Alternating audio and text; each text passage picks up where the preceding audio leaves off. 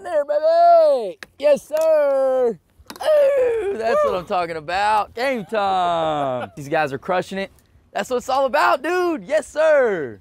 So this is one of my all-time favorite rigs to use. This is a live bait circle hook. I have it offset here a little bit. I'll bounce between this and a size 1/0 Kale hook as well. I use live shrimp here. We hook it right in between these two marks. The black mark and that little brown mark that goes right in between. What that's gonna do is allow that shrimp to stay nice and alive, flopping on your hook. We've got size 30-pound fluorocarbon here, a 1/4 ounce slider weight, and a size 50-pound barrel swivel. And this is the ideal setup when you're fishing structure like jetty systems, piers, pilings. And what you do is you just basically take that shrimp, you're gonna cast it right up into the rocks, let some line out, make sure that that bait sinks to where those predatory fish are hanging out at, and get ready for a bite, and the fight's on.